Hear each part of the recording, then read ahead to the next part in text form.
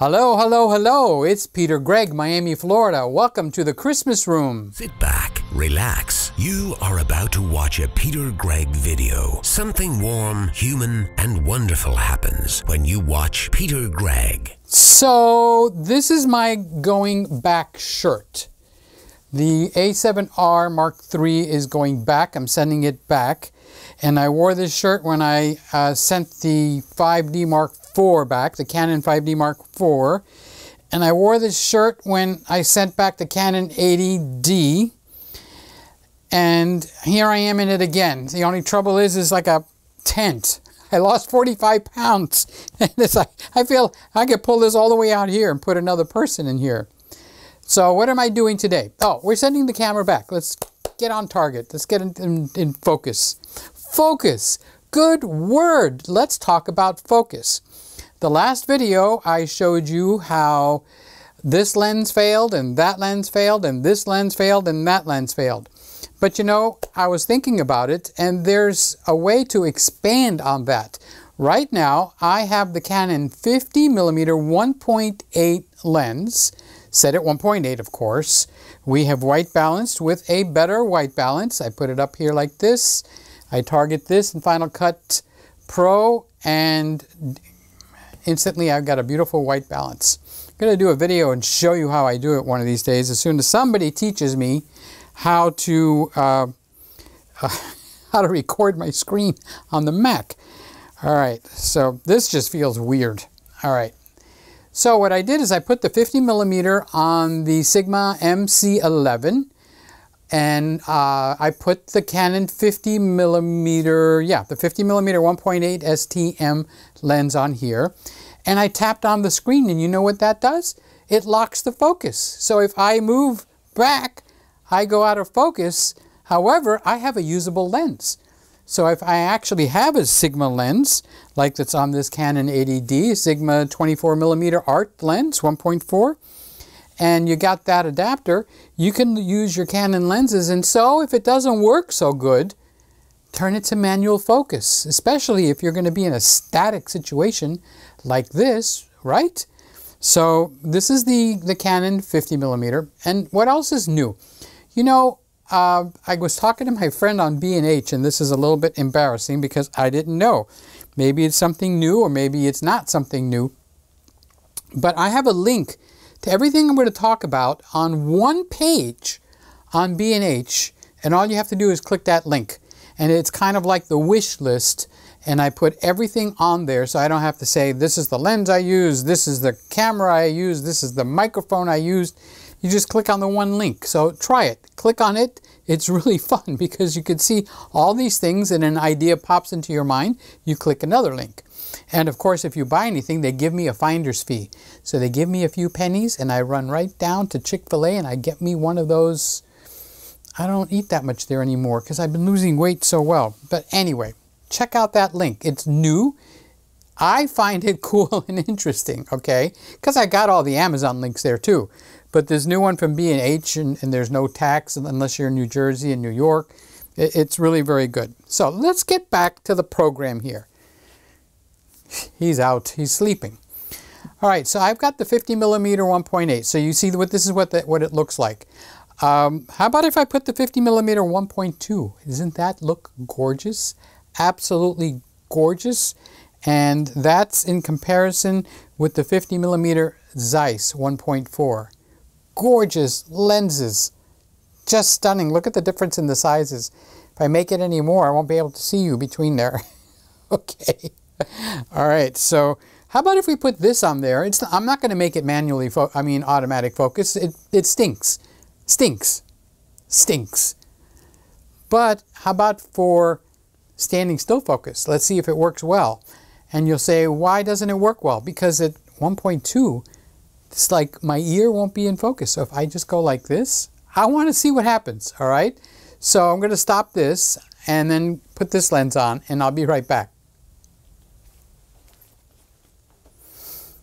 Okay, we're back. This is such a light lens, it feels like a little toothpick. Dear Lord. This is the 50mm STM 1.8 lens from who? Canon. And what's on there now? We're living dangerously, because I've got the 50mm 1.2 on there and I have it set to 1.2, but I have the autofocus off because I tapped on the LCD screen on the camera and it basically just locks it. You know what? We're going to have, oh, I can't even move around too much because at f1.2 I got to stand like right here. What happens if I do take a step back? Am I grossly out of focus now? I guess we'll all find out. But this feels weird. We're going to have a party and everybody's got to wear a tent. Okay. All right. So this is the 50mm 1.2. I'm not staying long on this one because I'm going to put the Zeiss lens back on there, the 50mm 1.4 lens. You guys that know about the Sony lenses, I really want to know. Can I buy the 50mm 1.8, the $200 lens, and will I be able to walk there and come back and walk and say hi to Jingles and come back? Will that work? Like this one does? You know, it's not going to be the same quality, but if it's close for video, that's fine. But I mean, if it's really a stinky lens, somebody needs to tell me. And don't just give me an opinion. I need someone that's actually used it, that knows that, hey, it focuses pretty good. I don't think you'll have a problem. That's what I want to hear. All right, let's go put this lens on now. You're watching the 50mm 1.2 Canon lens on the MC11 Sigma adapter, but no automatic focusing, just the adapter and the lens. So if you happen to have an expensive lens like this, you certainly can put it on an A7R Mark III, because I'm doing it right now. Okay, I'll be right back. And through the magic of editing, I am now holding the 50mm 1.2 Canon lens, and we got the Zeiss lens sitting on the tripod over there. How wonderful. I didn't have to pre-focus. I've got the freedom to walk around. Watch, just watch. I can come over here and it does a good job. It's just such a good feeling. That's what I got out of the Canon dual pixel focus system. I was able to walk around the room. I was able to go say hi to Jingles, who really wants a hello. All right. And I mean, he comes up and says hello to you guys all the time. So I think you can give me a second to come and say hi. Hi, how are you doing? Yeah, we're recording a video with all our friends out there. What lens do we have on here? You don't really want to know what lens we have. Yeah, you don't really want to know what lens we have. We have the Zeiss 50mm FE lens 1.4, and I think we are set at 1.4, so we've got a very shallow depth of field here too. So this is the Canon lens. Both of the previous two lenses were sitting on this little guy, the MC11 from Sigma, and it allows the lenses to sit on here. Canon EF mount lenses to sit on here. And some of them work very well, like the Sigma Art lenses. Well, the Sigma's own lenses work really well, okay? So let's get rolling forward. The camera's going back. I feel sad that the camera's going back. It's a very nice feeling. It took me a while to get comfortable with the fact that I can just come stand here, turn the camera on. I can turn my face like this. I can turn my face like that. And boom, we stay in focus. It's going to hit and miss here and there. They all do that. Even the dual pixel focus from the Canon does that. I really feel like I want to put a cover on the back of this lens. I don't like this lens being just sitting here wide open like that. I'd rather take the cover off of this one and put it on here. And that beautiful piece of glass is now protected. Okay, and I'll put it face down. All right, back to the story. So you want me to tell you all the good parts about the Sony, or you want me to tell you all the bad parts about the Sony, okay? Because it does have both. The good parts you already know. As a matter of fact, we know them so well that the new camera, the A7 Mark III that's coming out, has probably got one of the biggest order lists of any cameras that I can remember. Everybody wants it. Why? Because they put everything in it that needs to be in it, except a few things here and there, but nothing that's a deal breaker. Maybe for some people it could be a deal breaker. But I think that Canon has fired, I think that Sony has fired a shot. When Sony purchased Minolta cameras, Even remember the name Minolta? They were just getting into the digital cameras, and they made their first DSLR digital camera. I owned it. I shot a couple of weddings with it. I got rid of it really quick because the main problem with it was the flash system was terrible. How many of you guys think about the flash system? But now Sony has taken all of the Minolta base and foundation and built a kingdom. And they made the statement at the very beginning that they wanted to become #1, like they've done with the broadcast department and so many other departments where they come in. Eventually, Sony wiggles its way up. And now Canon is sitting in a weak position because they're not coming out with 4K. They're just starting to stumble in it. I don't know how quickly they can respond. Nikon is working on it. Everybody is ferociously, feverishly working to get what the market is going towards with Sony selling. So the camera that's coming out, the A7 III, could easily be a $2,500 or a $2,800 camera, $2,495. But instead, they made it $2,000. And they put everything in it. The A9, which is the highest flagship camera that Sony has. They put the same focusing system in it. They put almost the same sensor in it, not quite, but almost. It's got the same quirks at 30p for the A9, the $4,500 camera. It shoots at a 1.2 crop and a 24p. It gives you full frame. The A7 III that's coming out, 1.2 crop, the same thing, 24p, full frame. So it's like a mimic. For instead of $4,500, you get 90% of that camera for $2,000. So they're shooting where it hurts. They're shooting where it hurts. They're hitting it right at a point when it looks like everyone else is paralyzed because so many people are moving to mirrorless and Canon doesn't have an ace up its sleeve. Nikon's working. Panasonic didn't even realize that that the video was going to be so darn important, and they didn't put you know, a high-end focusing system in there. It's okay, but it's not like this. So Sony comes out. You know the game of Battleship? Pew! They're looking to sink the battleship, baby. C3. Boom! Direct hit. Okay. So this is the marketing strategy that I think is going on.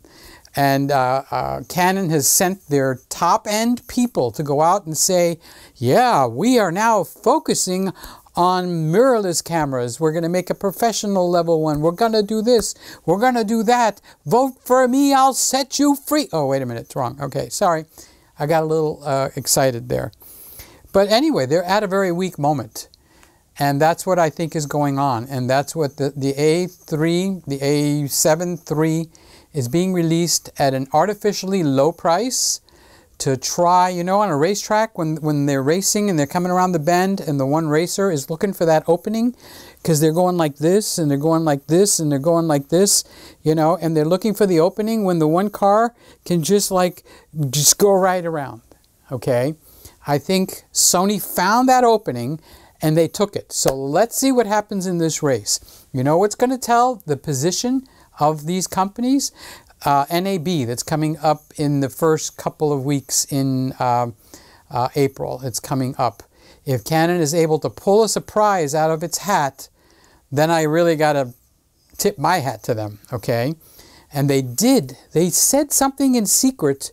If you go to DP Review and you read what the article that they did an interview with the very high executives of Canon, basically Canon said, we have the parts, we're just trying to get them together to put 4K. The question was something like, you put 4K in the M50, and then you took dual pixel focus out.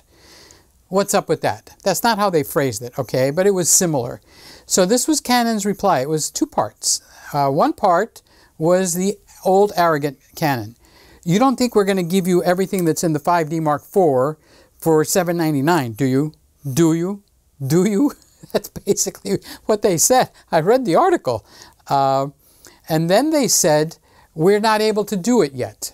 So I don't know if they're kind of like saving face or doing something. I just found it remarkable. But they did say something that DP Review just let it go whoosh right over their heads. They said that we have a camera, a mid-range camera. That's the key term. If you go look at the article, look for a mid-range, mid-level or mid-range camera imminent to come out. Okay? So if you see somebody that was okay and then they're in the hospital and something terrible is going on and they say to you, it's imminent, it's imminent. It means it could be at any minute. Okay? So he said that. We have a mid-level camera that's imminent to come out with 4K in it. And DP Review just let it go right over their heads. And Canon took that interview back around that we're working feverishly, we can't quite do it yet, blah, blah, blah. But I'll betcha it's a possibility. Possibility. Okay, what was that thing in that club? Outstanding. You guys that were in it knows what I'm talking about. But anyway, let's see what happens. Does Canon announce something in April, right when the release of the the AS3 comes out? It's going to be a very interesting game, folks. We need a special announcer now because the race is on and they're heading for that finish line, and we have Canon ahead by a mile. They make more money than anyone else, but here comes Sony. Here comes Sony. They've thrown everything but the kitchen sink right into this race, folks. Are they going to be able to take that Canon horse over? It's going to be a finish by a nose. So let's watch this show and see what happens. All right, so what do I like about the Sony and what don't I like about the Sony? What I don't like about the Sony is basically the same thing that everybody else doesn't like. I'm not going to spend a lot of time with that. No articulating screen. What do they got? Their head in the sands? Everybody wants an articulating screen. And Max Yuryev did an interview with a high-end Sony person, and he asked him, what about the articulating screen? And the guy from Sony said basically, we had no idea that you guys even wanted an articulating screen. No one ever said anything. What is this, a stand-up comedy routine? Where have they been? The first thing everybody says, no articulating screen. And then you get, of course, the wonderful guy that comes in and makes the comment. Make sure you're out there and comment down below. I don't need an articulating screen. Oh, bah, humbug. I could say that. I'm in the Christmas room. Okay. Oh, bah, humbug. Everybody wants an articulating screen. And if not everybody, 95.9%. Sounds like a radio station. I'm playing the same song. No articulating screen for you. Okay, I don't want to have a copyright infringement on myself. All right. So they made like, we didn't know anybody wanted an articulating screen. So that's the one thing. Okay. Now, the bigger things. The way the camera basically operates. All right. You're going to have to work with me because I can't record it out of here to show it to you. But if you were looking at the LCD screen, let's see, do I have a battery in this guy? Yes, I do. Okay. So I don't know how much you're going to be able to see. I'll try and zoom in. If it's no good, then I didn't. You'll know why. All right. But I've got Jingles sitting over here. All right. Hey, go over there on your towel. Come over here. Come here. Come right over here. Now lay down on your towel. Very good. You're such a good boy. He wants to get close to me, so he comes all the way to the edge over here, and I want him down there because if people walk through the kitchen or something, it gets him excited and he can start. Anyway, all right, you see that? If I tap on Jingles, there's a white box. Now, if I go left and right, the camera is now tracking. I don't know. Can you get that, Sony? The camera is tracking. See, as long as I stay in the bigger white box, it's tracking. Okay, Sony doesn't do that. Okay, it does that automatically in face detection mode, and you don't even get to pick the face. It works pretty well though. All right, there's nothing here that's going to be a grand slam, so don't get excited. All right. However, if you were to tap the screen like I just did, and if I was aiming at Jingles, what it does is it locks the focus right there. No tracking, no nothing. You are locked. And then you can lock it again. Put your finger in a lot of different places. So that's very handy. So if you're following the birthday girl or the birthday boy or the bride or the groom or whoever it is with a Sony, you can lock on that, and as long as they don't move, it'll stay in focus. If you use the camera, the Canon, it's a complete reverse. You tap on the bride, you tap on the birthday boy, it's going to put a box around their face, and then no matter where that guy goes or that girl, whoever it is, the Canon's going to follow it. It's basically tap and track, tap and track, tap and track. Okay, on the Sony, it's tap and lock, tap and lock, tap and lock. Nothing wrong with either one. I happen to like tap and track, okay, because you tap on what you want, and then you just got to keep them somewhere in the window, and it's going to track them. Now, what you have with the Sony is you can go to one of the other zones, and you can go to what they call a flex zone. Now, when you go to a flex zone, what happens is it's not tap and lock anymore. It's tap and track that spot. So it'll put a white box, and then your job is to keep that person of interest inside of your little white box. However, if they move or you want to recompose, you have to move that white box over with your finger again. Where with the Canon, you tap on the person of interest, and it will, as long as you can keep them on that screen, it's going to tap and track. So it's 6 of one, half a dozen of the other. Now, the half a dozen of the other, I don't like it as much as I like the 6 of one. I like to tap and track. But we don't have that on Sony. I don't know why. They put it in a different mode, but the white box doesn't follow it around. Okay, now this is video, so you guys that are going like, yeah, but, if I put in the shooting, you know, the stills mode, I could watch it go all over the place. Those little green boxes, it looks really cool, I have to tell you. Okay, but that's in the stills mode. It doesn't do that in the video mode.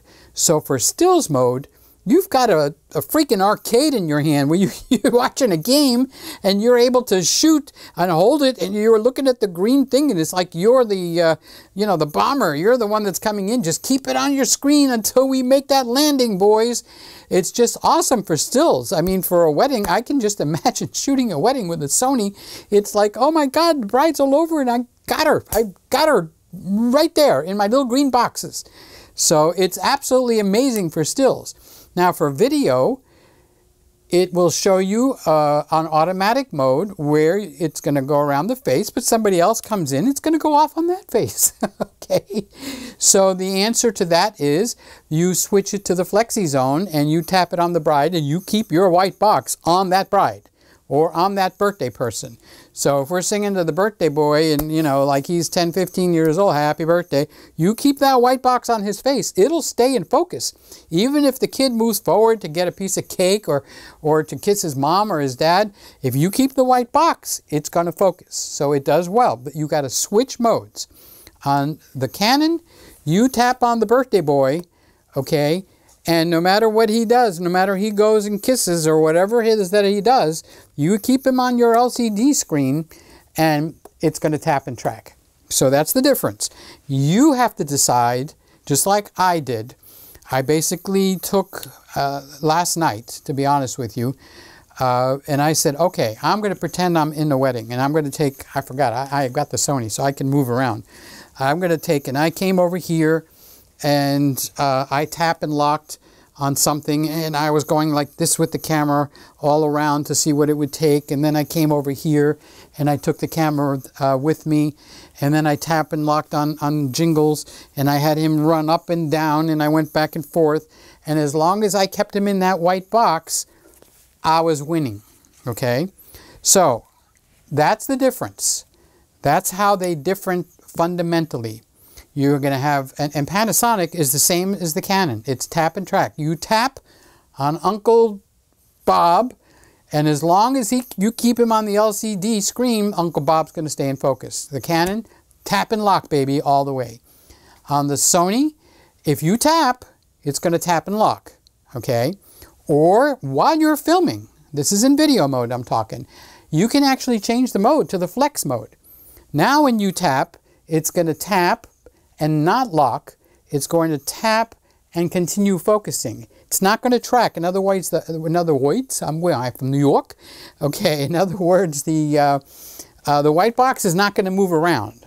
All right, but whatever's in that white box will stay in focus. So all your job becomes staying on the white box. Now, I don't know why I'm facing this way and this way. I'm pretending I have a subject over there. I don't. I'm here by myself, all right? So everybody else is in the kitchen. The other one's in the bedroom. So we do have plenty of people, but there's no one in here except Jingle Bells. I said his name really low. Okay.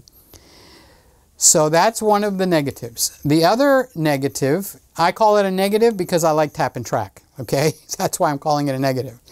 Once you get used to it and you don't have 5 different camera bodies, like I might have 5 cameras in here at once, and you have to learn each one, you'll get used to it. So it's nothing major.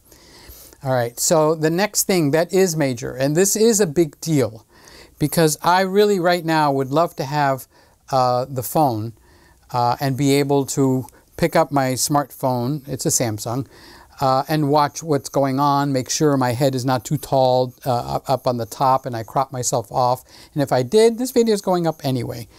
All right, so that face detection turns off. Boom, off.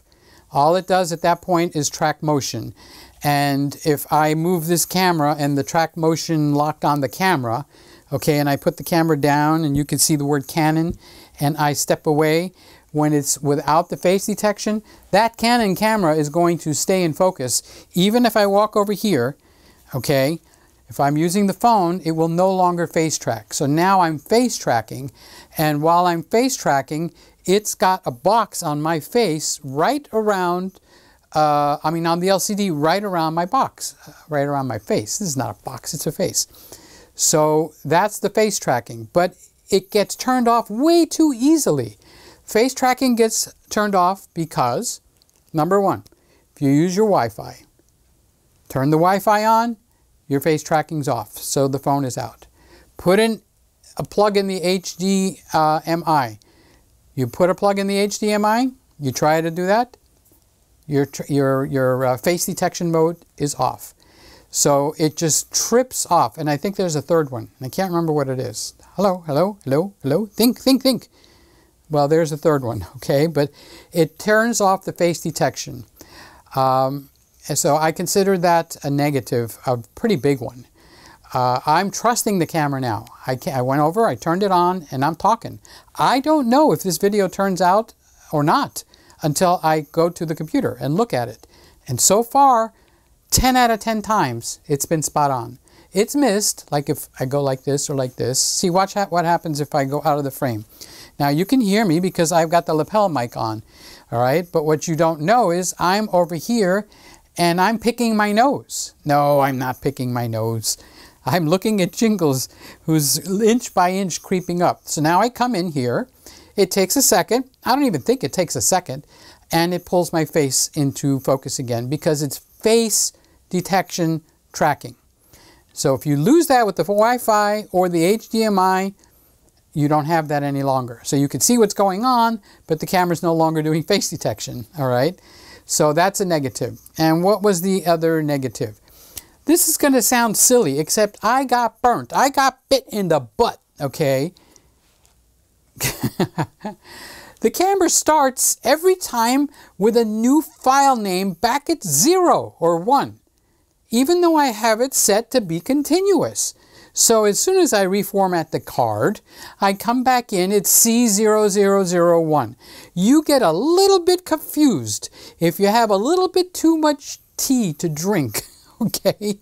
And you erase one of your files. It's gone, baby. It's gone, but they're all 0001. They start from scratch every time. They don't just keep going up the mountain like everybody else. What is up with that? Who thought that crap up? Give me a file number that continues, but it doesn't. And if you know how to make it continue, after you format, I want the old numbers to continue. So if you know how to do that, get your fingers typing and tell me how, because what a pain. So the A7 III is on order with me. This is going to get boxed up as soon as we finish now. I might do another video, but it's going to get boxed up. So I'm not tricking you if you see this camera in another video, all right? It's got to leave tomorrow morning. It's got to be back at B&H by Friday. So tomorrow is Wednesday? Yeah, tomorrow is Wednesday. So it's got to be on the truck. So that's about it. That's the best that I can think of. Let's move these expensive lenses around because somebody is wanting to come up here, and we will accommodate him this time so he could say hello to you. But for the rest of you guys, this is it, the end. Those are my negatives on the cameras. I'm sure after I'm done, I'm going to think about 100 other things I could have, should have, would have said. But that's it. Thanks for spending the time together with me. This is part camera time together, but it's part spending time together. We're like becoming friends. That's it. Peter Gregg, Miami, Florida. Catch you later. Whoosh. You have just watched another Peter Gregg video. Something warm, human, and wonderful happens when you watch Peter Gregg. Thank you for watching. Description of all equipment used in this video, plus any notes Peter took while filming, are always placed in the description box, show more box, or down arrow thingy next to the title on mobile apps. Duly noted. All right, come over here. Come over here. Yeah, you have been wanting to come up here all night long. Yes, you have. Let's give the camera a minute. What, do you got to smell everything on the table? You want to tell me a story? Oh, you want to give me your paw? You going to give me your paw? Over here. Give me the paw. Boom. Give me your paw. I know. I like that. So this is Jingle Bells. You guys know Jingle Bells. Today is Tuesday night, so it's been a week and 3 days where he has not thrown up. It was beginning to look serious for you guys that are going like, oh, gross, what are you talking about? This was getting serious. I've been through 3 vets. 4. 1 online. 5. The one that helped me online. And we've changed his diet completely. He's eating a healthy cooked diet. And we haven't had a problem. I think he's gained some weight though. I'm going to put him down because I fed him a little while ago, and I'm not pushing it by holding him and putting pressure on his stomach. So that's it. We finished another video. Goodbye, Sony A7R III. Bye. See you later. You guys that hang around and listen to me through this whole thing, thank you very much. I appreciate each and every one of you. My love to each and every one of you guys. Like I said, this channel is more about being friends rather than rattling off specs, but we all have a photography background together. All right, Peter, I already signed out, so all I have to do is say goodbye. Goodbye. Catch you later. Go, go, go, go. Go home. Drive careful. Okay, if you took a few drinks, you just sleep it out. All right, bye.